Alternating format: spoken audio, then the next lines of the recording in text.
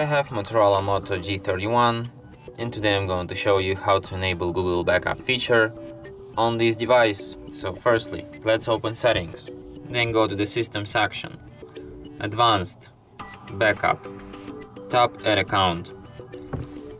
Of course, you'll need internet connection to add Google account here. So firstly, you have to enter your email, tap Next, then you have to enter your password. Then you have to agree with Google's Terms of Service and Privacy Policy, and at last what you will have to do is tap Turn On here, and your device will be ready to the backup. And that's it. Thanks for watching. If you find this tutorial useful, don't forget to hit that like button and subscribe to our channel.